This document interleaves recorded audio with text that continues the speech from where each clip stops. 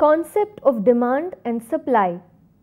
In economics, demand is the utility for a good or service of an economic agent relative to his or her income.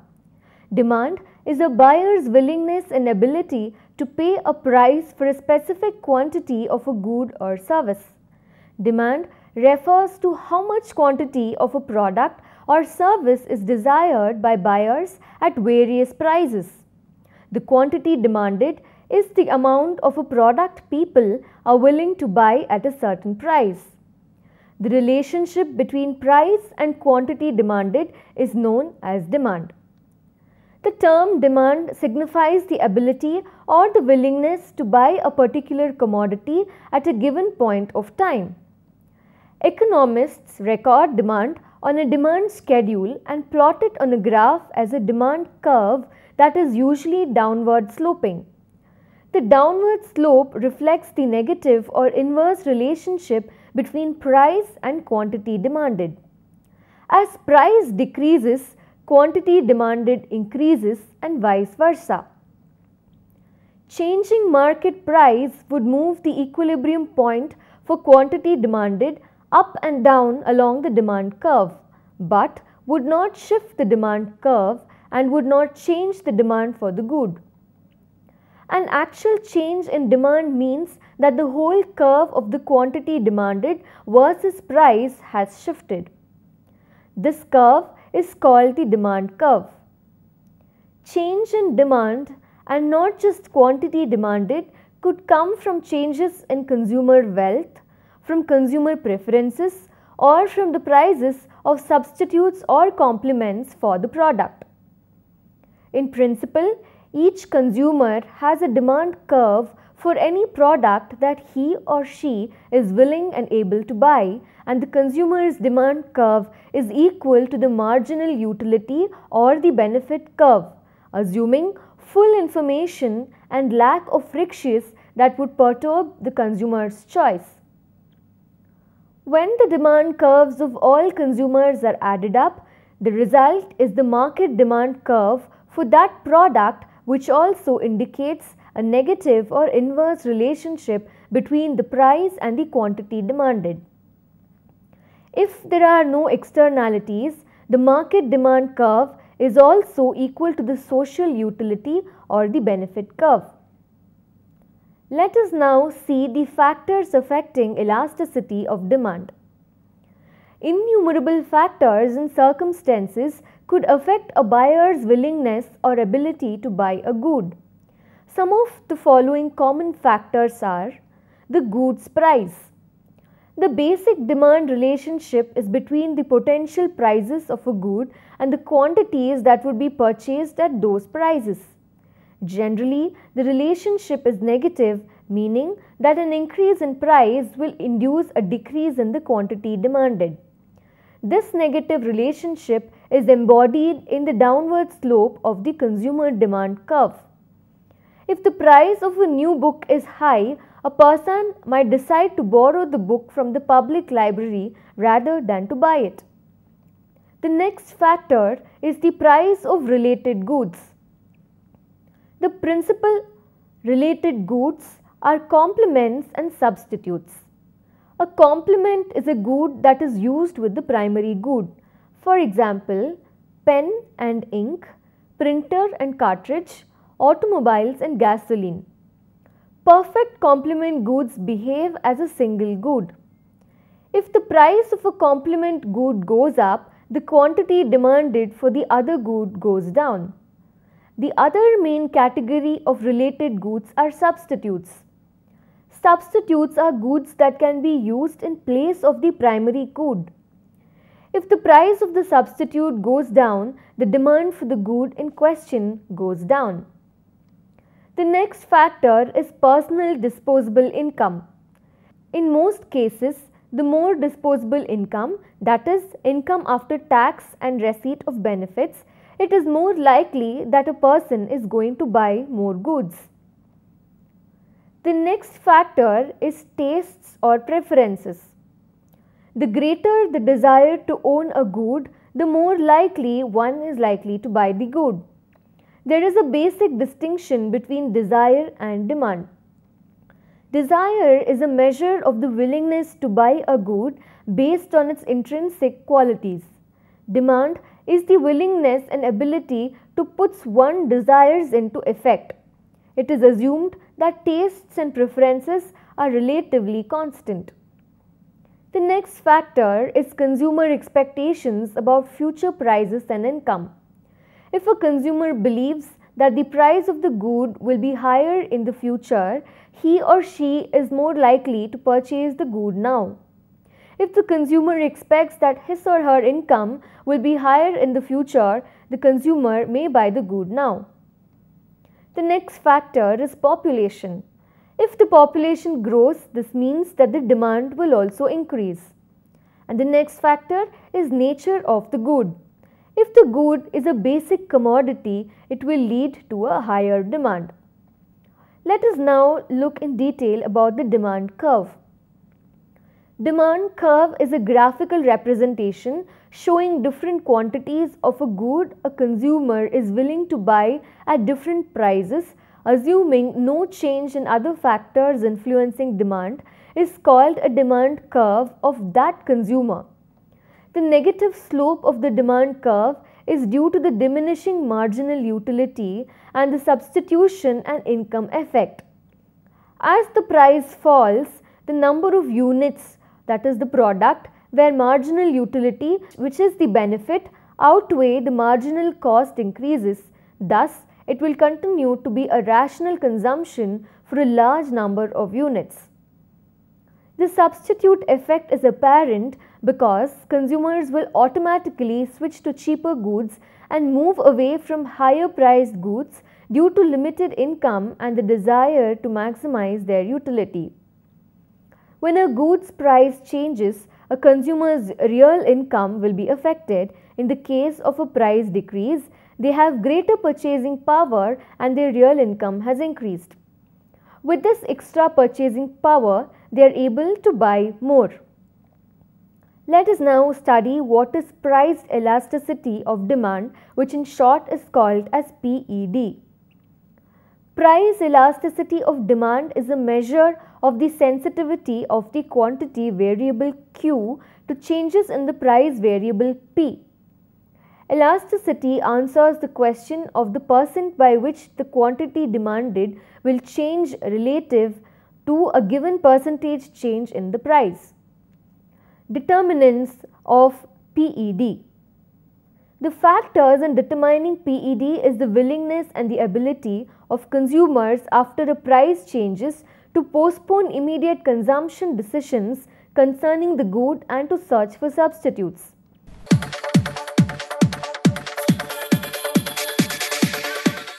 Let us now look at the different types of goods demand. The first is the negative demand. If the market response to a product is negative, it shows that people are not aware of the features of the services and the benefits offered. Under such circumstances, the marketing unit of a service firm has to understand the psyche of the potential buyers and find out the prime reason for the rejection of the service or the good. A strategy needs to be designed to transform the negative demand into a positive demand. The next type of demand is no demand. If people are unaware, have insufficient information about a service, or due to the consumer's indifference, this type of demand situation could occur. The marketing unit of the firm should focus on promotional campaigns and communicating reasons for potential consumers to use the firm's services. Service differentiation is one of the popular strategies used to compete in a no-demand situation in the market. The next type of demand is latent demand. At any given time, it is impossible to have a set of services that offer total satisfaction to all the needs and wants of society. In the market, there exists a gap between desirables and what is available. There is always a search on for a better and newer offers to fill the gap between desirability and availability. Latent demand is a phenomenon of any economy at a given time. It should be looked upon as a business opportunity by service firms, and they should orient themselves to identify and exploit such opportunities at the right time. For example, a passenger traveling in an ordinary bus dreams of traveling in a luxury bus. Therefore, latent demand is nothing but the gap between desirability and availability. The next type of demand is seasonal demand. Some services do not have an all year round demand. They might be required only at a certain period of time. Seasons all over the world are very diverse. Seasonal demands create many problems to service organizations, such as idling the capacity, fixed cost and excess expenditure on marketing and promotions. Strategies used by firms to overcome this hurdle are alike to nurture the service consumption habit of customers so as to make the demand unseasonal, or other than the firms recognize markets elsewhere in the world during the off-season period. Hence, this presents an opportunity to target different markets with the appropriate season in different parts of the world. An example for seasonal demand could be the demand for seasonal fruits in a country. Demand patterns need to be studied in different segments of the market. Service organizations need to constantly study changing demands related to their service offerings over various time periods. They have to develop a system to chart these demand fluctuations, which helps them in predicting the demand cycles. Demands do fluctuate randomly, therefore they should be followed on a daily, weekly or a monthly basis.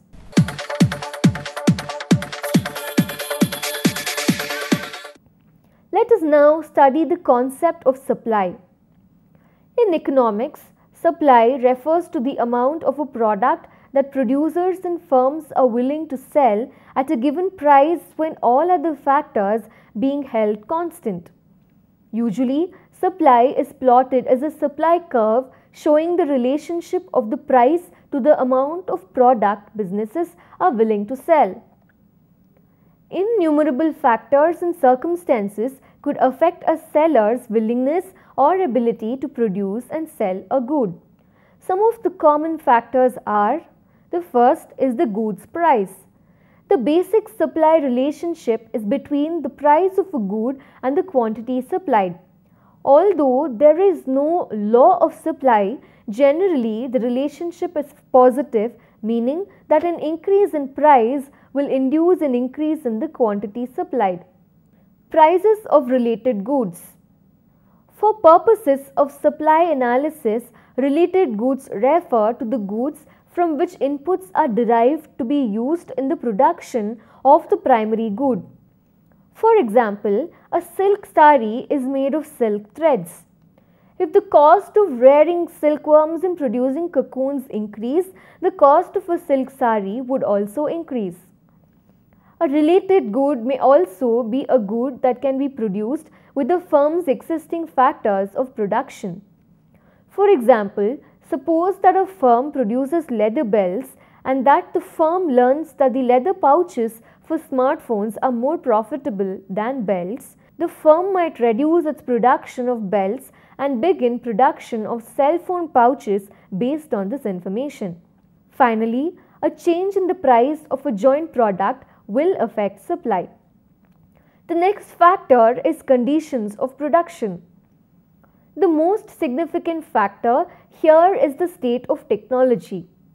If there is a technological advancement in one production, the supply increases. Other variables may also affect production conditions. For instance, for agricultural goods, weather is crucial, for it may affect the production outputs. The next factor is expectations.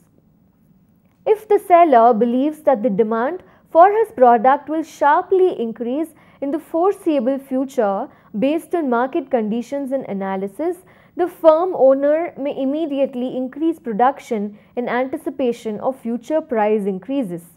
The supply curve would shift out. The next factor is price of inputs. Inputs include land, labor, energy and raw materials. If the price of inputs increase, the supply curve will shift left as sellers are less willing or able to sell goods at any given price. For example, if the price of electricity increased, a seller may reduce his supply of his product because the increased cost of production. The next factor is the number of suppliers. The market supply curve is the horizontal summation of the individual supply curves. As more firms enter the industry, the market supply will shift out, driving down prices. The next factor is government policies and regulations. Government intervention can have a significant effect on supply. Government intervention can take many forms including environmental and health regulations, hours and wage laws, taxes, electrical and natural gas rates, and zoning and land use regulations.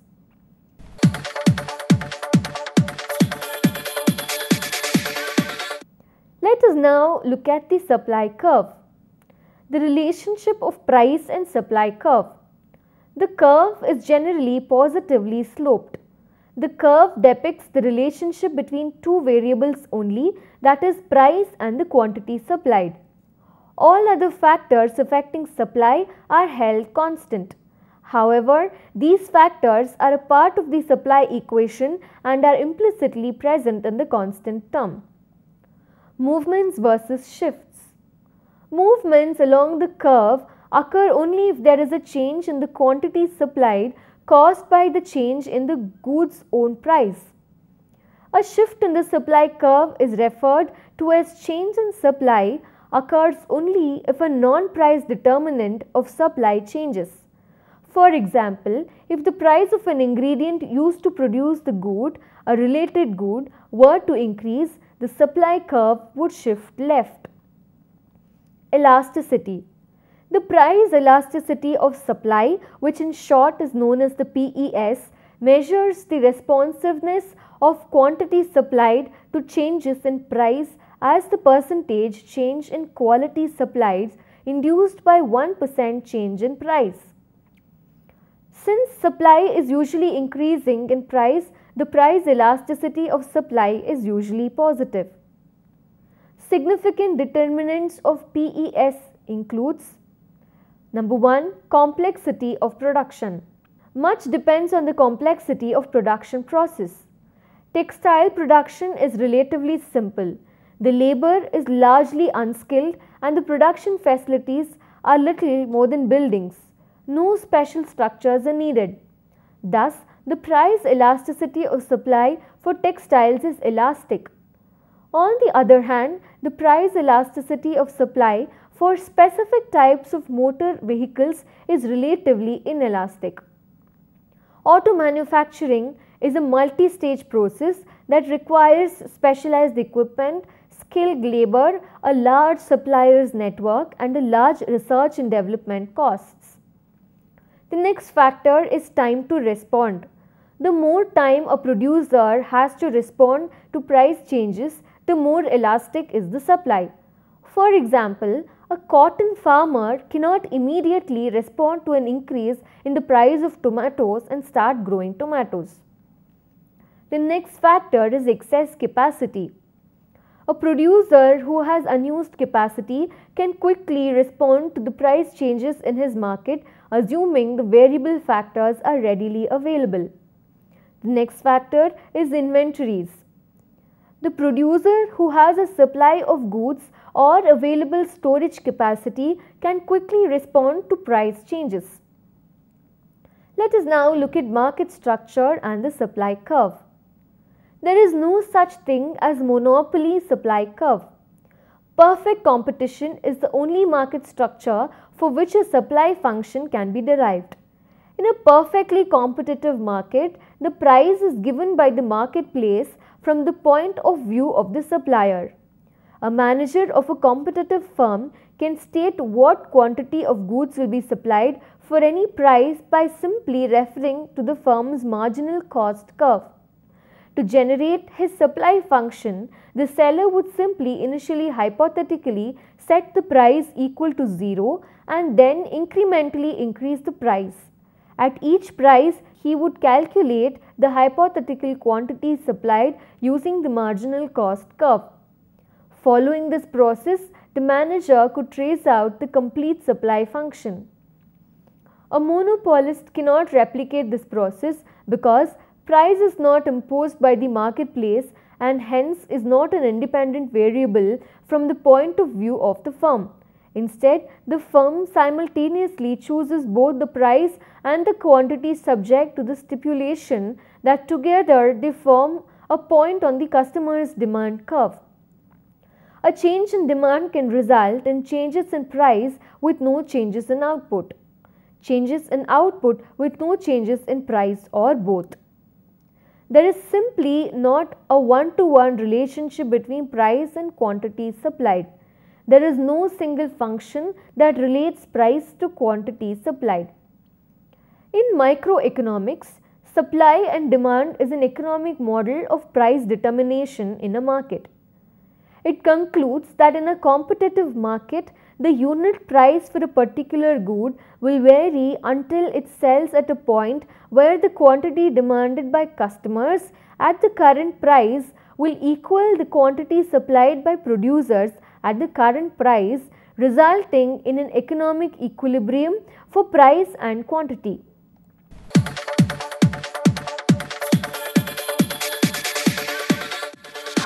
The four basic laws of supply and demand are: number 1, if demand increases and supply remains unchanged, a shortage occurs leading to a higher equilibrium prices. Number 2, if demand decreases and supply remains unchanged, a surplus occurs leading to a lower equilibrium price. Number 3, if demand remains unchanged and supply increases, a surplus occurs leading to a lower equilibrium price. And number 4, if demand remains unchanged and supply decreases, a shortage occurs leading to a higher equilibrium price. What is equilibrium? Equilibrium is defined to be the price quantity pair where the quantity demanded is equal to the quantity supplied, represented by the intersection of the demand and the supply curves. Market equilibrium. This is a situation in a market where the price is such that the quantity that consumers demand is correctly balanced by the quantity the firms wish to supply. Comparative static analysis. This examines the likely effect on the equilibrium of a change in the external conditions affecting the market. Changes in market equilibrium. Practical use of supply and demand analysis often center on the different variables that change the equilibrium price and quality, represented as shifts in the respective curves. Comparative statics of such a shift traces the effects from the initial equilibrium to the new equilibrium. Macroeconomic uses of demand and supply. Demand and supply have also been generalized to explain macroeconomic variables in a market economy, including the quantity of total output and the general price level. The aggregate demand, aggregate supply model may be the most direct application of supply and demand to macroeconomics, but other macroeconomic models also use supply and demand.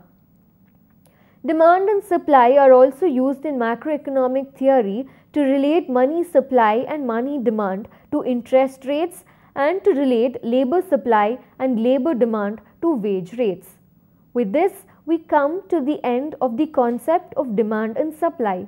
Thank you.